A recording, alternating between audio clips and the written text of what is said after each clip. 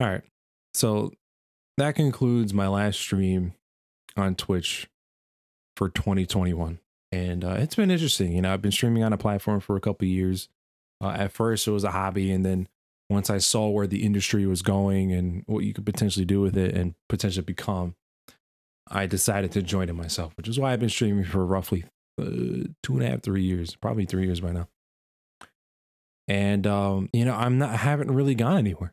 And I stream often. I try to make as much content as I can, try to utilize that content. And I haven't really gone anywhere. You know, in the past 2 years, I've only managed to get 435 followers. My highest sub count was maybe 40, in the 40s somewhere. I don't remember exactly where, but it's somewhere in the 40s. And it's not to say that Twitch owes me something or owes me viewers, because they don't. And I understand maybe my content isn't as good as I think it is, or, you know, obviously there's always room for improvement and I'm always trying to improve. However, I think Twitch is not the best place for new creators, because all of the top creators, all of the people that love analytics and all that fun stuff, who like sit there and deep dive into becoming a content creator, they all say the same thing. And they say Twitch is not the answer. And it's honestly not. With the way Twitch is right now with the direct series system, it's there to support the kingmakers. And I understand it, and I'm not, you know, opposed to it, but it's not going to work for me. I can keep going on this. I can keep going on this trend of just streaming to the 1 or 2 loyal guys that I have, which I appreciate. I tell them that every day, but I want this to potentially become something. So why am I going to sit around on something that's not working? I'm going to change. That's part of me saying, or part of what I said before, where obviously there has to be improvements to be made when it comes to content.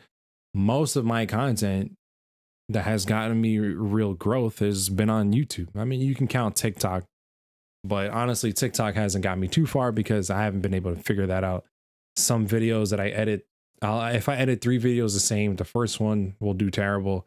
The second one will do okay. And then the third one will do terrible. And then I'll repost the first one and it gets 1 million views, which is exactly what happened, which is why I have 2,700 followers on TikTok. But then I'll keep trying to improve on that content and it doesn't get me anywhere. I'm just like, all right, you know what? I'm just going to focus on YouTube and Twitch.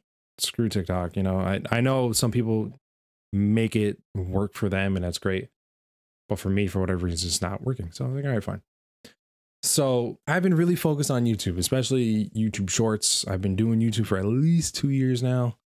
Or it's going to be 2 years in like April, May of 2022. It'll be 2 full years of just me putting out content on YouTube.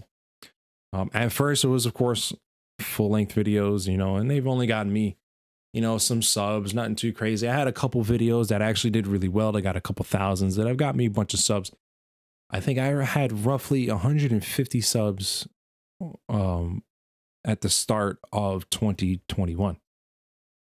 With that being said, the reason why I'm switching to YouTube is because the discoverability. The discoverability on YouTube is there. I mean, that's what they have been known to do, or, you know, that searchable content lives on YouTube, not on Twitch. That's why I'm going, because on Twitch this year, and I'll show you. These are my analytics for this year on Twitch. I've streamed 1,000, almost 1,100 hours. Who cares about the revenue? My profile's had 8,500 views. 8,500, which seems like a lot. I've gained 250 followers this year. And I've managed to amass 167 subscriptions throughout the year, with the highest sub count of like 40 for over here somewhere. I don't even remember. Oh no, over here. I don't know, whatever. Now, some of you may think that's pretty good. To me, that's whatever. Maybe that's pretty good for somebody my size. I don't know.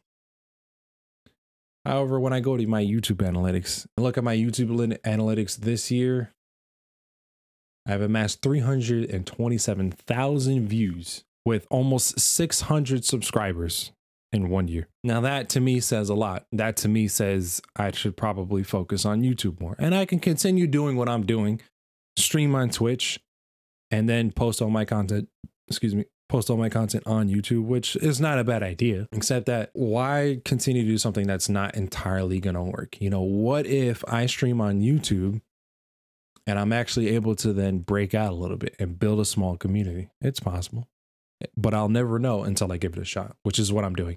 I'm giving YouTube gaming, YouTube live streaming, whatever, a shot for 6 months. If I feel it hasn't made any difference, I might go back. But Fwiz, which is the head of YouTube gaming over on, you know, YouTube, on his Twitter, he has said numerous, you know, in his tweets and or maybe blog posts, whatever, that he has exciting plans for YouTube gaming. This really has nothing to do with YouTube gaming signing exclusivity deals with Dr. Lupo and Tim the Tatman, although that does kind of sway me a little bit. I am fans of them, mostly of Tim, but at the same time, these numbers alone should just tell you I should probably just move. Give it a shot for 6 months. It's not going to hurt. I'm so small. I'm incredibly small. This isn't going to hurt me. I understand for some larger creators, even the creators that average 100 to 500 views on Twitch, you know, they'll be very nervous to switch because they don't want to leave their community. They did a lot of work building the community. And I understand that. And I really do, because I see all sides of the argument. Some of them don't focus on YouTube that much. Some do. I know a lot of them don't like the user interface when it comes to live streaming on YouTube. I think that's like a minor fix. I don't think that's that much of a problem than it is, to be honest.